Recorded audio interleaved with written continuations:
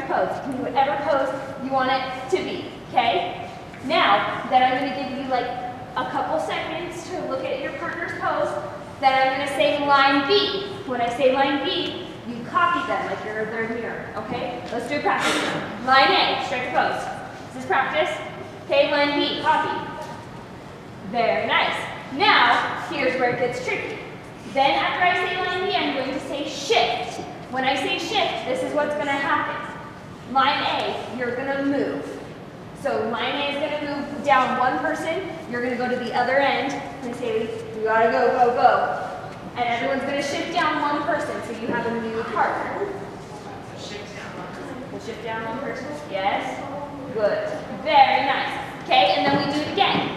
And then we're going to get faster and faster and faster, and you just have to go as fast as I tell you to go. Okay? Do you have to do the same pose or different? You can change it every time. That's fine. But line B has to copy exactly what their partner is doing. Why can't line A copy line B? We'll do that after, but we do it this way first. Okay? So it probably would be a good idea for me to watch like who's over there, so that when they shift, I know who I'm supposed to watch, right? Yes. Okay.